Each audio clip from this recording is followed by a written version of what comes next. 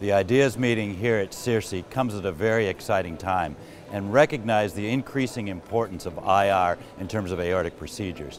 It's almost as if there's been sort of a renaissance for IR and aortic.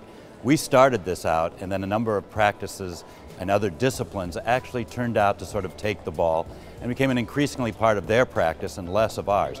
But now as the procedures are becoming more complicated, aortic dissection, chronic dissection, thoracoabdominal aneurysms, the catheter skills of an IR really come into play in terms of really adding and contributing to a total team effort.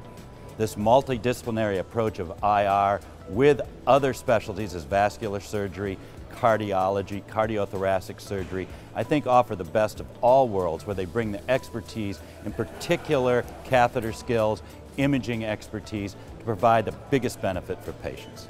I think the ideas meeting here really stresses involvement, that we really need to get back in as IRs into the mix of delivering care for patients with aortic diseases. Well, I think we've come to the point where everybody agrees that endovascular plays an important role in the treatment of our patients, and in many different pathologies, not only abdominal aortic aneurysms, also more complex abdominal aortic aneurysms and thoracoabdominal aneurysms, and even also dissections.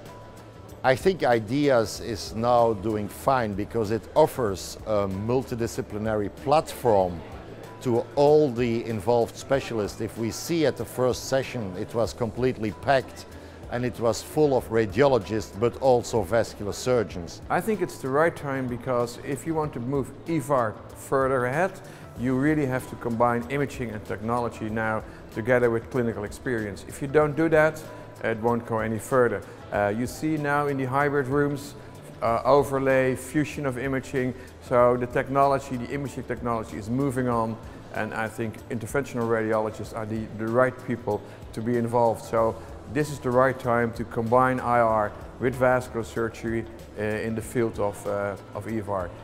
As far as the value of a multidisciplinary approach, the treatment of ruptured AAAs either by EVAR or open repair is not simple. It's usually difficult and done in trying circumstances, and having the skills of both surgeons and interventionalists available to a team will make for the best results. And indeed, many of the best results have been achieved by teams comprised of both surgeons and interventional specialists, particularly interventional radiologists.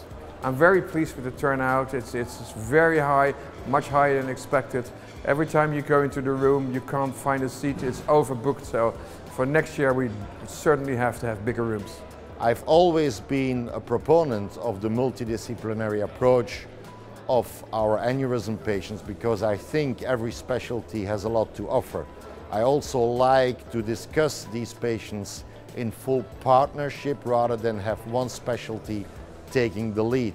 So I think if I would give my take-home point, if you will, to IRs, get involved, be involved right at the ground zero in terms of dissection, and really contribute to an overall team approach to management of these patients.